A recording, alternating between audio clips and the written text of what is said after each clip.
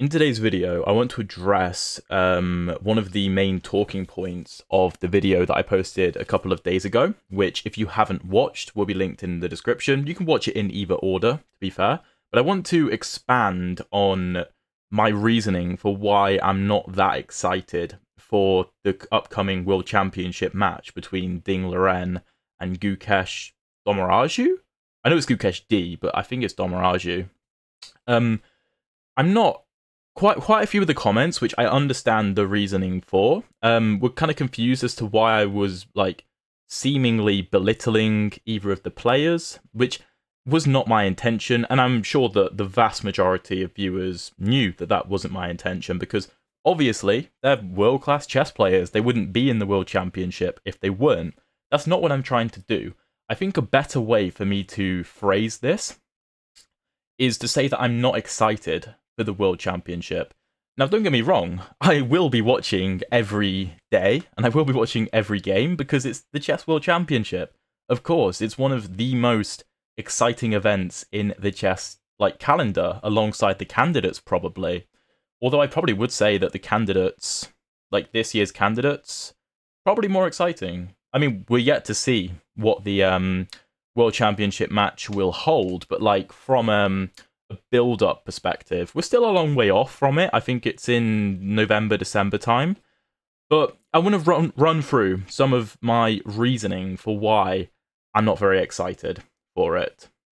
First of all, and probably the most obvious, is that there is no Magnus. And this was the case with the previous World Championship, but obviously there was all the drama of Magnus stepping down sort of last minute because he only wanted to play Ali Reza, because Nepo was going to play Magnus, and Magnus had already beaten Nepo quite convincingly and didn't want to play him again. By the way, there's just some bullet games playing in the background that I pre-recorded. The final one is really cool, by the way, like a really cool Karo Khan game.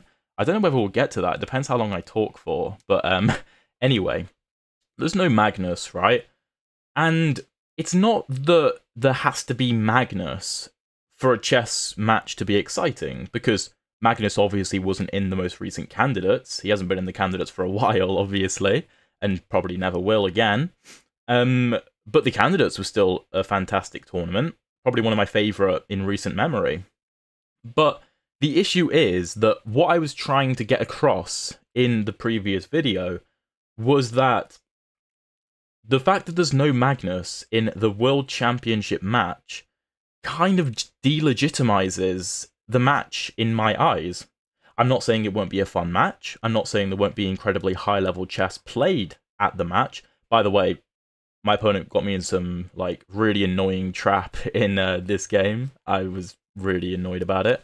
There'll be some incredibly high-level chess on display, right? But my problem is that whoever wins the World Championship title is not the best player in the world. And I know commenters on my previous video have pointed out that when Karpov inherited the title in 1974, for example, because Fischer wouldn't play, Karpov was still an amazing player. And I agree. He's one of the all-time greats. But in 1974, when he inherits the title, is he the legitimate world champion? Because he wasn't the best player in the world, really, because Fischer was, right? I'm sure that everyone thought that. Does that mean Karpov's a bad player? Obviously not. Karpov is one of the best chess players ever, right? He, held Kasparov, to some incredible matches over the 80s and 90s, right? But I would argue that when he inherits the World Championship title in 1974, he is not the best player in the world. And some people have argued that the best player in the world and the world champion are not the same thing. Which I understand your point, because you're saying that one is calculated off of rating, one is calculated off of who wins the World Championship match. The winner of the World Championship match doesn't necessarily have to be the highest rated player. But the lack of legitimacy in my eyes, because if that's your argument, then the world champion is not the best player in the world. To me, that's somewhat of a contradiction, because that's what the title World Champion would imply, that you're the best chess player in the world. So I'm obviously aware that you don't have to be the highest rated player in the world to win the title of World Champion. Those things aren't necessarily the same. But the fact that, like, Ding, when he inherited the World Championship title, he didn't have to play Magnus for it. If Ding had to play Magnus, even if Ding is lower rated than Magnus and he beat him, then I would argue he's a more legitimate world champion, right? But he didn't. Magnus stepped down, and that's not Ding's fault, because Ding didn't ask Magnus to step down, right? But I think there's just a lack of legitimacy there, and you can disagree with me if you want, of course. Like, I'm not saying that I'm correct, this is just my point of view on the matter, and I'd be really interested to know what your counter arguments are in the comments if you do disagree.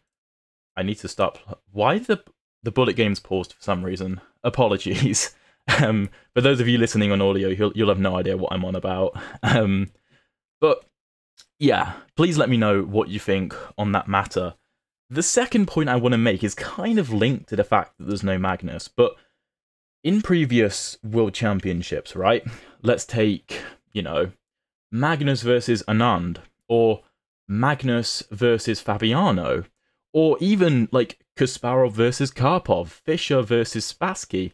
All of those World Championships, arguably some of the most like exciting World Championship matches to happen, all had rivalries, you know? Like Magnus and Fabiano have played each other many times, they've been at each other's throats in classical chess for years.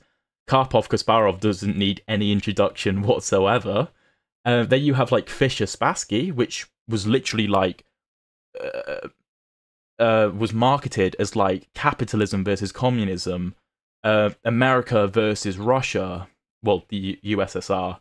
Like, it had all of those implications, and the rivalry between Fischer and Spassky was therefore elevated because of those political matters. I'm actually writing a dissertation on that sort of thing, as well, as we speak, basically. It's a really interesting topic. But it had all of those rivalries in it, right?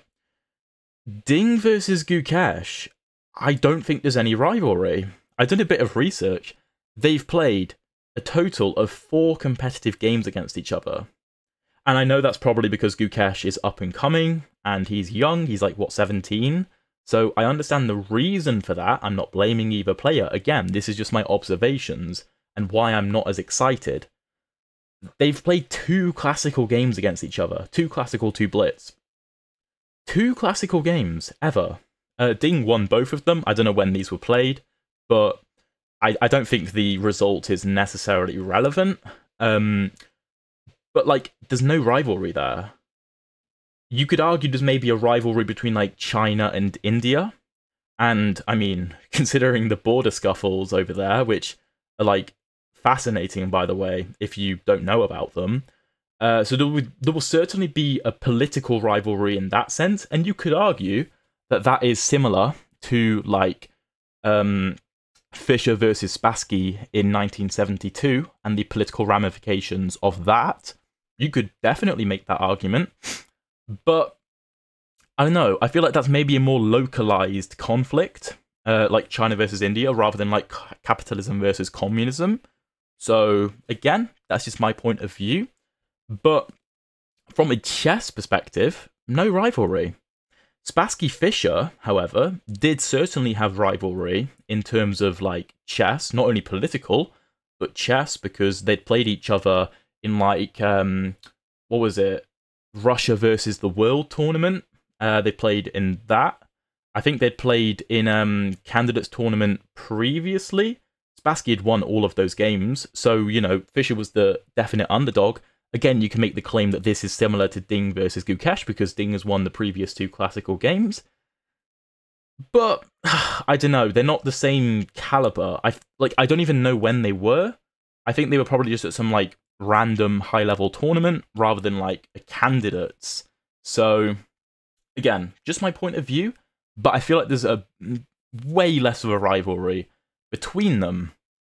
The other thing I want to point out is that people were saying in the comments of the previous video that I was belittling Ding and Gukesh by saying that they weren't the best in the world. And people were saying, you know, Gukesh won the candidates, and he beat the players that I believe are better than him, such as Nepo, Caruana, Hikaru. I believe they're better than Gukesh. The FIDE ratings would suggest that they are. And yes, it's not about who's got the higher rating, it's about who wins the games, of course. But again, like, if you look at the FIDE rankings at the time of recording, it's the 18th of July 2024. Ding is rated 14th. Now, he did have a terrible tournament in Norway Chess, so that certainly contributed to it. But even before Norway Chess, he definitely wasn't in, like, the top 3 or anything, I don't believe. He was way higher rated back in, like, 2019, 2018.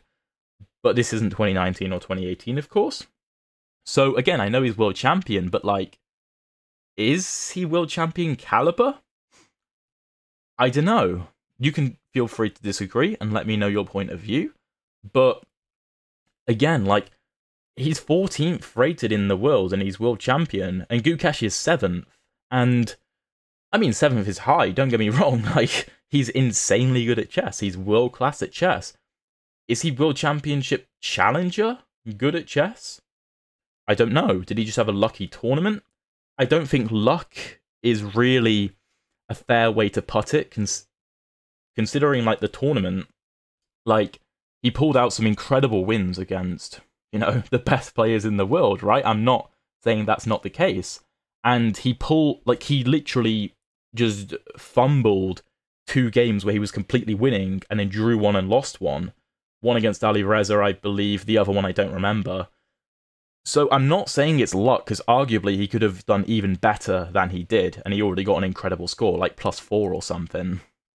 But he's not like 2800, you know? And that's, considering the past 10 or so years, that's just what we've come to expect from World Championship games, like Fabiano being border 2800, above 2800 previously, and Magnus always being above 2800.